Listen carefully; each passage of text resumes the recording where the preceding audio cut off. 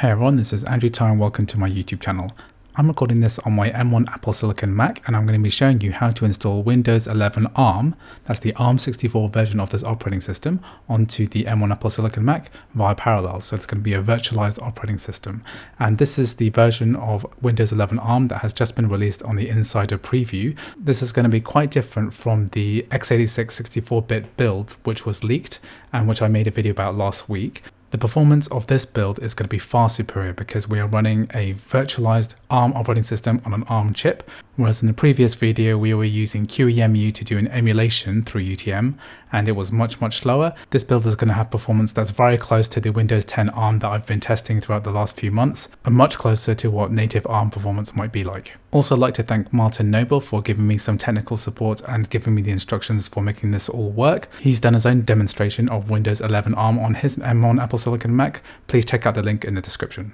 So the very first thing you should check is that if you were a Windows insider before the 24th of June, according to this Parallels forum thread, then you'll be automatically enrolled and be allowed to install Windows 11 directly from your Windows 10 ARM installation. So if you are an insider and you're logged in, then all you have to do is go to the Windows Update section in Settings and then press the Update button. However, if you were not enrolled, then you'll have to follow the next manual step. So the first thing we're going to have to do is to build our own version of the ARM operating system using UUP dump. So I'm going to leave a link to this website in the description. We need to use a Windows PC for this. This is because the UUP dump builds a batch file and we need to execute that batch file which downloads files directly from the Microsoft servers. So you need a Windows PC, or actually you could probably use Parallels to do it. I use my PC, but let me know if Parallels works for you. All we have to do is to click on the latest ARM64 build. So I'm selecting this one here, which is the ARM64, not the AMD 64 build. So just click on the actual link and then I'm going to select the language, which is just English, then click next, then click next again. So then we're going to select the download and convert to ISO, which is the default option. And then all we need to do is to click create download package. And that's going to download a zip file, which contains everything that we need. So next step is to copy those files out of the zip file and put it in a folder, and then we're going to run the UUP download Windows command. And what that's going to do is to automate the download process, and once all the files are downloaded, it will automatically create the ISO for you. So just wait a little bit of time and then that will be complete. So we're also going to need a copy of the Windows 10 ARM build as well. So we're actually going to do the same process, and I'm going to download the 21390 build. So I think we can use any Windows 10 build, but this is the particular one I'm using. All I've done is done a search for it, and I'm creating this download package and doing the same process where I'm opening that command again. I'm going to download a second Windows 10 ARM ISO.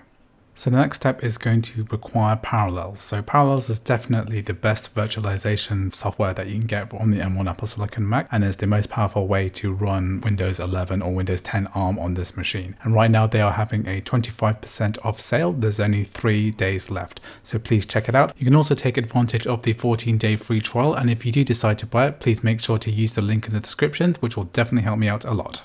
So the next step is going to require Windows 10 already installed on Parallels. So if you haven't already done this, please follow the link in the description for my previous video tutorial. The main reason we're doing this is because we haven't been supplied with a proper VHDX file, so we're going to use the Windows 10 one and do an inline upgrade of Windows 10 to Windows 11. The only reason I've got 2 virtual machines here is because I'm recording this part retrospectively and I've cloned my Windows 10 virtual machine into the Windows 11 one so that I can do some testing. So the next stage, I'm going to copy and paste the 2 ISO files that I created, the Windows 10 and the Windows 11 one, into the Windows 10 virtual machine in Parallels. Now I'm copying from the Mac host into the Windows guest, but you could have easily created this within Parallels already. Just make sure to put the 2 ISOs somewhere on your desktop.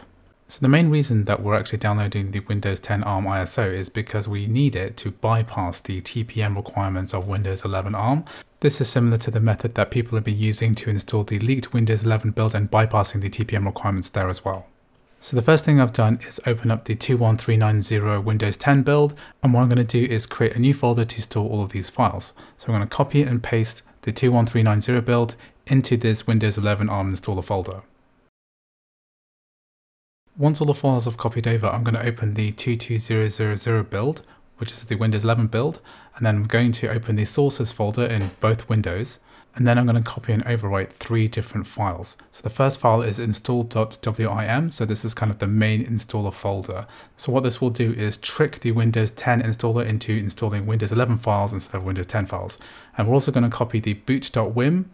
And I also copied the winsetupboot.sys file. So apparently this is not actually necessary, but my version of Windows 11 would not install without the Windows 11 version of this file. So now that all the files are now in place, we can just go and double click on the setup folder and basically just say yes to every single step. We should install the Pro version of the software because if you have the Home version, then you're going to be required to sign into a Microsoft account, whereas the Pro version does not currently require a Microsoft account yet. So I'm just going to let this part speed up a little bit so we can skip through this faster, but I just wanted to leave it in here because it's an indication of how long it's going to take, and also some of the new animation screens are quite cool. So we're finally getting into the Windows 11 desktop. Now just be aware that this particular video that I'm showing you is the 0.1 version of the operating system. I'm going to show you how to upgrade to the 0.51. So what you'll find is that if you try to update Windows, it won't let you, but all you need to do is sign into your Windows Insider Program account. And once you're logged in, you'll actually be able to do the next update and it'll just restart and then work as normal. So anyway, I do quite like the look of Windows 11. Some of the interface options are quite cool. So I do like the fact that you can switch around the windows. I do like the idea of being able to plug in an external monitor and all of the windows reappearing as they should and grouped together properly. I do also like the centered dock, which is a bit Mac-like, as I've mentioned in the past. I do like how it looks and feels. It's still a question about how it's going to perform, so I'm definitely going to do some tests and see how this affects gaming and things like that. So one of the game benchmarks I have been able to run on both the Windows 10 ARM and Windows 11 ARM virtual machines is Hitman Absolution. Now this is a rather old game now, but it's been running at 1600 by 900, and it's a good benchmark because it has a benchmark tool that gives us an average frame rate. And as you can see, these two benchmarks are run at the same time and they're showing pretty much exactly the same frame rate. So in terms of actual gaming performance, I don't really see much improvement or change, to be honest. And this just further shows that Windows 11 is very similar to Windows 10, even when it comes down to fairly demanding benchmarks.